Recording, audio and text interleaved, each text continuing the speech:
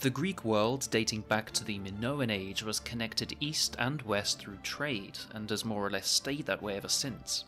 And if we look later, at the Archaic period, we see the Greeks evolve their wanderlust from trade to settlement, again, both east and west.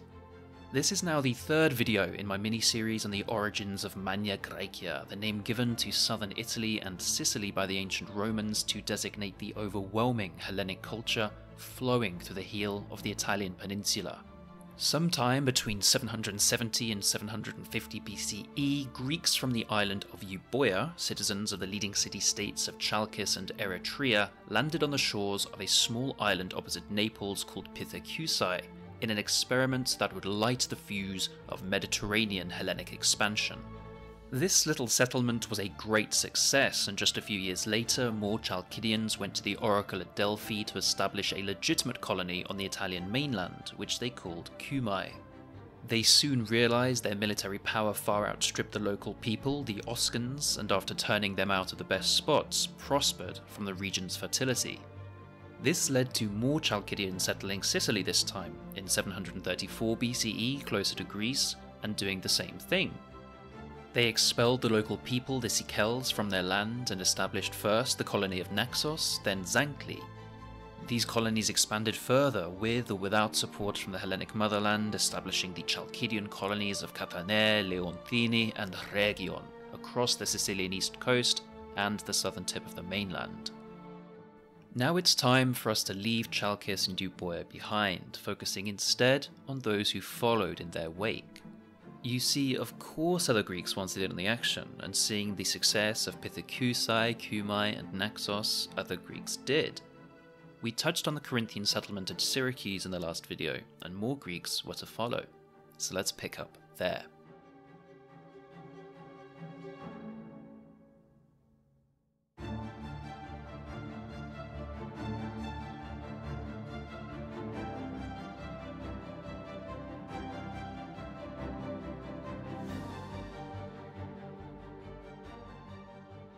Right, so we're now looking at Corinth, and unlike the state-led expeditions of Chalcis and Eretria, the Corinthian founding of Syracuse is a bit more shrouded in what I can only call a mythological tragic romance.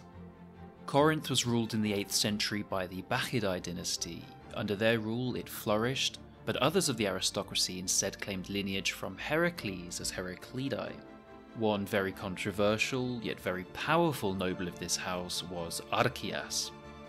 He fell in love with a man named Actaeon, but the love was not returned in kind, and one day Archias gathered his cronies and the Epekhomasen. He riotously rushed the man's house to take him away by force, and in the fray, Actaeon was tragically slain.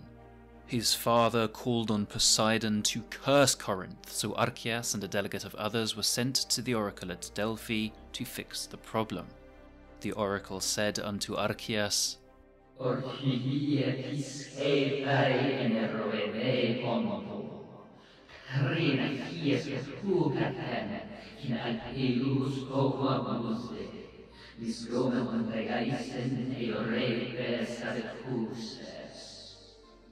Ortugia lies on the misty sea, over Phrynicia where flows the mouth of Alpheus, joined with the bubbling waters of wide Arethusa.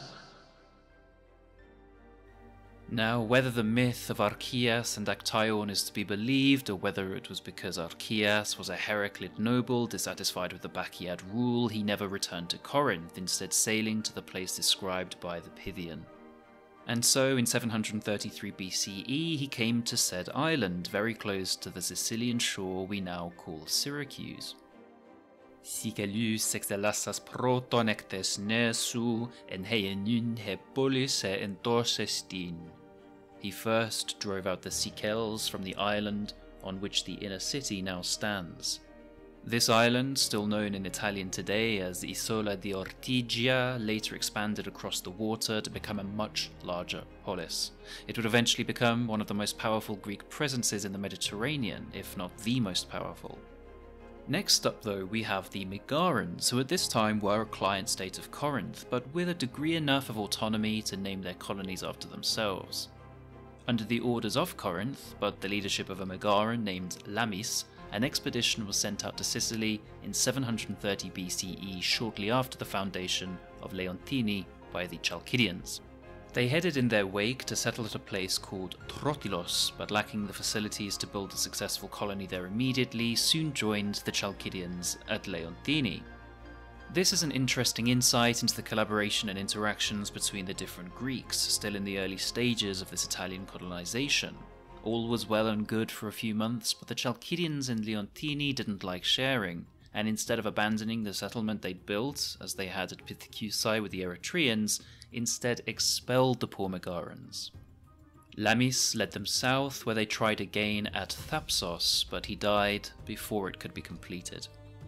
And so, just a year later, in 729 BCE, the Megarans went to more friendly territory close to Corinthian Syracuse, where they did, finally, establish the successful colony of Megara Hyblaea. The secret to the success, according to Thucydides, was simple. The local Sikel king Hyblon just up and left his land for them. Again, this is a fascinating insight. Cumae, Naxos, Syracuse, Leontini, these were all founded through arms and battle. And whether Oscan or Sikel, the indigenous Italic peoples learnt swiftly, for this instance, that cultural assimilation with the invading Hellenes was far preferable to domination. The next phase now of colonization was driven by the Achaeans. The Chalcidian and Corinthian colonies by and large now were focused more internally, looking to consolidate their economic, cultural and agricultural prosperity by scythe or by spear.